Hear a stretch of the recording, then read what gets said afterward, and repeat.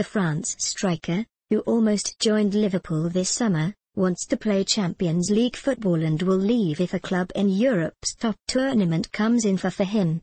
Remy was on loan at Newcastle for all of last season, where he impressed, and former Toon fullback Simpson hopes he continues to show his class at Loftus Road this time around after his efforts in the narrow 1-0 defeat to Hull at the weekend. He showed the fans and anyone that has seen him that he wants to play football. That's the type of person he is, Simpson said. When he's up there his pace scares defenders and creates space for everybody else.